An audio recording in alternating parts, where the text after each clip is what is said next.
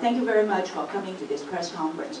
I think that after 45 years, this is Self-Help for the Elderly's 45th anniversary. I think this is the recommended cuts are so bad that every day I've been talking to staff to count the number of lives that these cuts will be affected. So this morning, April, who's in charge of all of our San Francisco Senior Center and senior programs, minimally, we're right now in Manila Town, which is part of the I-Hotel senior housing, and both of our projects will be gravely affected. So while Norman will speak to the affordable housing, I'm going to speak just on the senior services side.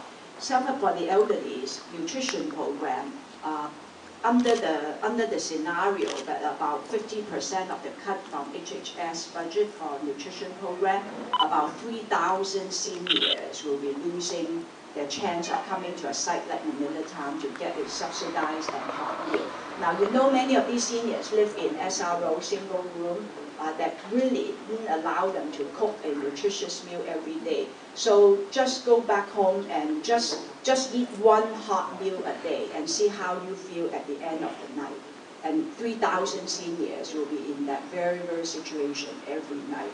In terms of the employment training, which is another draconian cut, right now, the plan of the GOP's budget, HR 1, is to zero out all the employment training program. Zeroed out, not even 50% cut, 60% cut.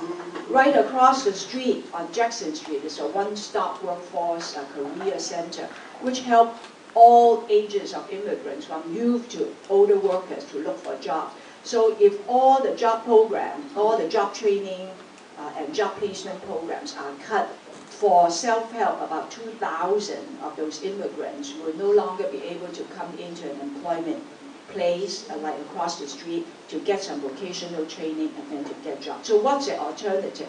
The alternative would be maybe to get welfare, any sort of federal benefit. But if they're not citizens, then they could not even do that.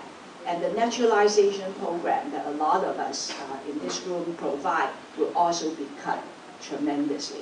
So with citizenship program cut, employment and training program cut, nutrition program cut, and the housing, which Norman will speak to, and also the block grant that Malcolm speaks to, that all of us receive community development block grant money to renovate senior centers like this one. Also for us is to provide a workforce program for older training in home health aid training and housing counseling. Those are our block grant support right now. So I think that the bottom line is, if these cuts go through, David, self-help, about 6,000 elderly will no longer be receiving the services that they are receiving. We're serving about 30,000 seniors, so that's what, losing 1/5 or more, because it's a rippling effect.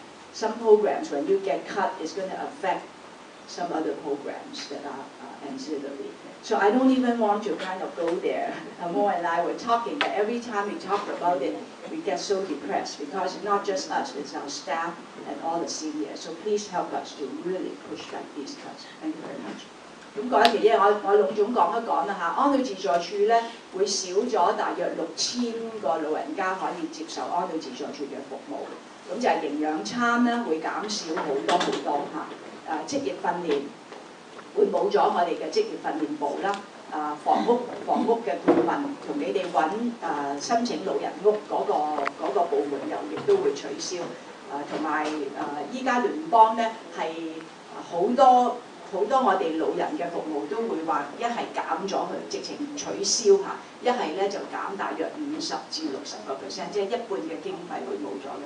咁我哋一定要同埋市參事同埋各位嘅社區領袖一定要令到聯邦我哋嘅議員咧知道呢一個安全網咧一定要保留。如果唔係，真係我哋最 vulnerable， 即係最軟弱最需要幫助。老人家細路哥係會非常。